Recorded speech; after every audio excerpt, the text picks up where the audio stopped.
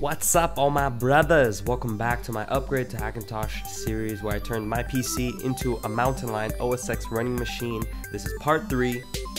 If you have not seen the other parts in this series, click the links right in front of you. In part 1, we took the parts out of the old computer, cleaned off some turtle paste, and in part 2, we got all those parts we took out along with some upgraded parts and we put them in the new case. Now to install Mountain Lion OSX on my PC and turn it into a Hackintosh. Instead of me showing you this process, I'm going to link you guys to the pros who showed me how to do it. And instead, I'm going to show you the troubleshooting after that I had to go through and during the installation. Now to start off, in the top left hand corner we have Duncan33303. If you haven't subscribed to him, go ahead. He does a lot of cool tech videos, but he has the Hackintosh tutorial. This is a great overview of the entire process. He really shortens the process and kind of gives you an idea of how much the workload you have to go through. To the right of him we have Marcus Brownlee, who does another great tech videos. He has the Hackintosh Pro Project series where he made a Mac Pro equivalent in Hackintosh form, of course, but it's a great overview. This is a direct link to one of the parts, which is the installation of the software. For the last two on the bottom, we have Hackintosh HD with a dual boot tutorial. This is just a great for those who want to add Windows along with their Mountain Lion. I Hack Your Mac, who has like about a 15-16 minute video just explaining more of what you're already gonna see with the first 3 videos. Now for the final link we have here is to the Hackintosh From Start to Finish series by Bob Roach. If you haven't subscribed to him, subscribe to him now. He is the best Hackintoshing guide person you can find on YouTube. I learned a lot from this guy, especially in this series. He'll explain everything to you from definitions of terms such as kernel, what are kernels, kernel panic, unibeast, multi-beast, chameleon, bootloaders, all of that, all the way to the entire process from building the computer to installing the software to updating Apple peripherals. He's a really good guide. So now you have all your links. You should watch those before you move on in this video. But here's some of the troubleshooting that I faced while building my Hackintosh, and I'll explain how I solved it. So after going into the motherboard and turning all the modes to AHCI mode and creating my Unibeast drive with a Mac, I plugged it into the computer and I booted off of it. And the problem is I would see the Apple logo, but then I would get this white screen of death.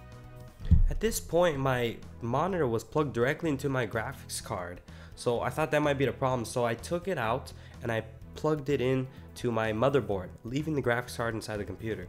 But then another problem happened. The Apple logo comes up and then it would just spin. The wheel would spin, and I guess it stopped now, but it would spin forever and wouldn't stop. At this point now, I admit I was stuck because my situation didn't match any of the videos that I watched. So if you watch my series, one theme is always consistent. The best guide is the Tony Mac x86 forums. So I went there and I put the path on the screen and I found a guide that matched my parts. So now with the guide in hand, this was going to be an easy installation. It even got me all the way to the installation screen, as you can see here. So my guide told me to change a few settings in the BIOS and then use the onboard graphics. So I took out my graphics card, and then later with multi-beast I can add in the kernels. And then finally, to even get past that white screen of death and Apple logo, told me to type in this code so I can get to the installation screen. Yes, we made it. Here I am at the installation screen for Mountain Lion. I'm installing it onto my SSD. Now to do this, I was not able to film that portion, so I will link you back to Duncan's video where he shows you what is partitioning and using disk utility on Mountain Lion, booting, rebooting to finish the installation. Woo! Seems like we are finally done. No, not yet.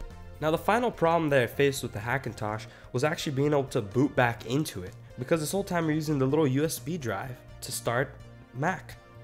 So once I had my Mac running and I turned it off to put my graphics card back in, when I turned it back on, there was no way to get back into the Mac part. So this had made me have to redo the whole process using the USB, reinstalling it. I actually did this maybe 2 or 3 times until I figured out what the problem was. And to solve this problem, what I had to do was actually, once I pulled up Mac, is open multi-beast where you get all of your drivers, or as they call kernels, and install a bootloader. And on the bootloaders they have is Chimera. So once I downloaded that, I was able to plop back in to my SSD, no problem.